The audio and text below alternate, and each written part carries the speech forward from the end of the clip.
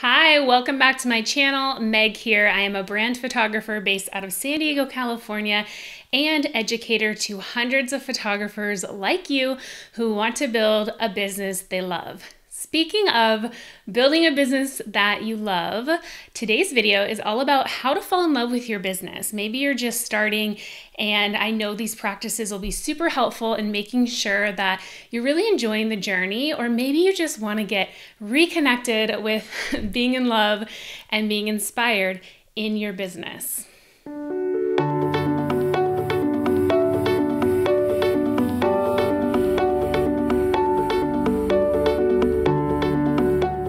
Thanks for joining me today. I wanted to talk about falling in love with your business in honor of Valentine's Day. For a lot of us, our business is our baby and we love it, especially in the beginning. It's easy to feel that love and passion in the beginning, but it's also easy to lose that joy because of all the little things that you don't know you're signing up for when you start your business that you then have to learn and do on a daily or weekly basis. And so my first tip for you is to really reconnect with why you started your business every single day. We need to really remind ourselves of why we're doing this, because it's not easy being in business for ourselves. It's easier to get a 9-to-5 job and clock in and clock out, but there's huge perks of why we're doing this. Like, I know for me, a big one of my whys is the freedom to make my own schedule, and I don't have to report to anybody. I am my own boss. And I also knew that I wanted to start a family and be able to be there for my kids, not have to put them in daycare 5 days a week. It's just something that was important to me. And so I've been able to set up my business in a way where I can work 3 days a week and then I can be home with my son and our second baby on the way that'll be here very soon. I can be home with them and, not feel the pressure of having to work away somewhere else 5 days a week. So your reason is going to be unique to you, okay? But you need to really write down, why are you doing this? And I want you to think of something like a little bit selfish. Like, of course, we all want to make a difference and an impact in the world, and we want to positively affect our clients and help them. But what is your selfish why? I want you to write this down. I want you to remind yourself every single day. The next tip I have for you is to break up with the hustle and start to fall in love with flow. So you get to decide how you run your business. And of course, in the beginning, there's always a time and place for hustle. There's always seasons. Sometimes I'm in a busy season and I just know the next few weeks or the next month is just going to be busy. But hustle is not sustainable, okay? Hustle will lead to burnout, and burnout will lead to resenting your business. I know how easy it is to compare yourself to other people when you look at social media and you see what everyone else is doing, and it seems like they are just scaling their business so fast, so quickly, and doing all the things, but you're not really seeing 99% of what's going on. And so instead of getting shiny object syndrome and wanting to start all these new projects and overwhelming yourself and wanting to do everything all at once, I want you to just slow down and really focus on making sustainable foundations in your business that are going to really last and support you long term. Something I always remind myself when I'm feeling myself wanting to stress and hustle and I'm feeling that overwhelm is that business and life is really about the journey, not just the final destination. If we're not enjoying our journey on the way to accomplishing all our business goals, what's the point? So just remind yourself to slow down. You have all the time in the world to get there and enjoy the journey. Next, start to really make everything fun in your business again and spice it up. I want to remind you that you are your own boss now. You don't have to report to anyone. You make the rules. How awesome is that? This is what everybody in the world wants, and we have it. So take advantage of it. And I definitely find myself sometimes like getting caught up in all my to-dos and all the stress. Some days are more stressful than others. And then I forget that, oh my gosh, I have all this freedom. I can make anything that's boring or annoying me a little more fun. And so how you're going to make it more fun is think of like the mundane tasks that you don't love doing, like email, or maybe you're putting off planning content and writing social media. How can you make, or maybe invoicing, that's a big one for people. How can you make those things a little more fun? Maybe you can go to a beautiful hotel, treat yourself to a nice lunch and check your emails there, or write content there where you're feeling a little more inspired, and just get out of your house to a new location. This is something I do a lot because just going to a new place, or maybe meeting a friend to co-work from a different place, that's fun. It just makes it more fun, right? So I want to encourage you to really make every little thing in your business fun in some kind of way. Add a little ritual to it or spice it up a bit. The next way you really want to take advantage of more fun in your business is taking advantage of freedom.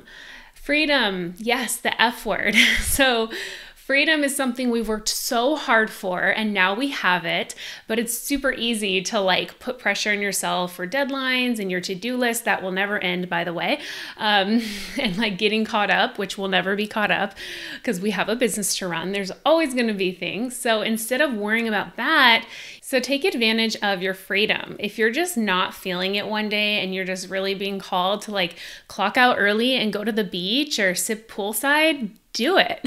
Follow that inspiration. And obviously we can't play hooky every day, but every now and then we can. And another little way I love to take advantage of freedom is like random shopping trips in the middle of the day, going to the grocery store or doing my errands when nobody's there. It's so nice to have that freedom. And then I can come back to work, when I want to work. Or maybe you love working out, going to the gym, and you can go in the middle of the day when you have the whole gym to yourself. These are little ways that just remind us that our business is amazing. It's so much fun, and we love being entrepreneurs. The next thing you're going to want to do to be passionately in love with your business is to stay in your zone of genius and get support for the rest. So this is a journey, but when we sign up to be entrepreneurs, we think, oh my gosh, I get to do what I love. I get to do photography all day long and take photos. And what we soon realize is that our zone of genius, that work, is actually like a really small percent of running the business. And we have all these other things that take a majority of our time. And so I want you to start to outsource things, start to get support for those things that just really drain your energy that you don't love doing. Even if all you can afford is 5 hours a month right now or 10 hours a month, and you pay someone to help you with some little things that you've been putting off doing in your business that are just not your zone of genius and just feel hard and just suck your energy and are stressful, and it's like on your mind, even though you know that somebody else could probably do it much quicker and much better than you. So this is next level of like growing your business and what's going to be sustainable for you. We can't do everything in our business all by ourselves. So I really want to encourage you to start finding support from the beginning so that you can follow your heart and do the things that you love to do that bring you joy. And that might shift over the next few months or the next few years. You might love doing one thing for a while and then you don't love doing it anymore. And so you need support with that thing so you can keep your passion alive for your zone of genius and that work that you do that only you can do, that is your big money maker.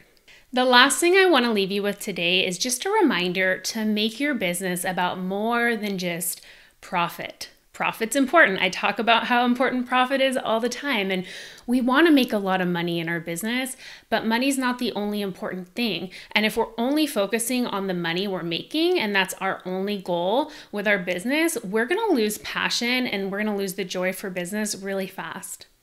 I want to encourage you to use some of your profit or time or resources or energy in some way, some of your talent, to give back to the world. and do it not for the money, but just for the joy. Maybe there's an organization you love donating to.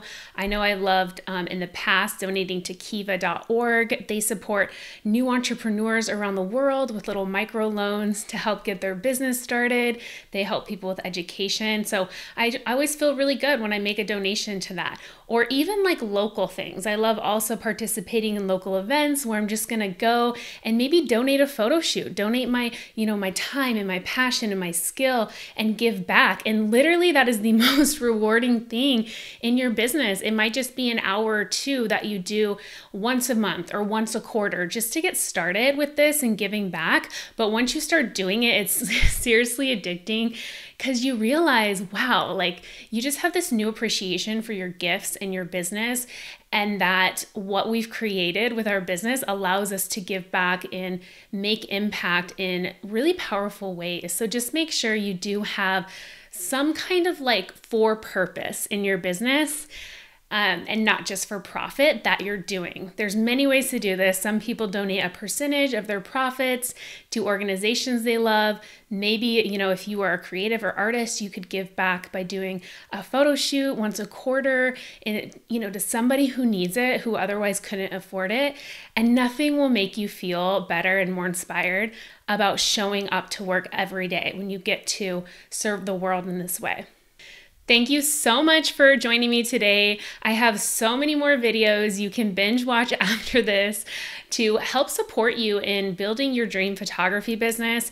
I hope you got inspired by this video. I hope some of these were helpful with how you can fall in love with your business. Make sure to subscribe, like the video, and comment below.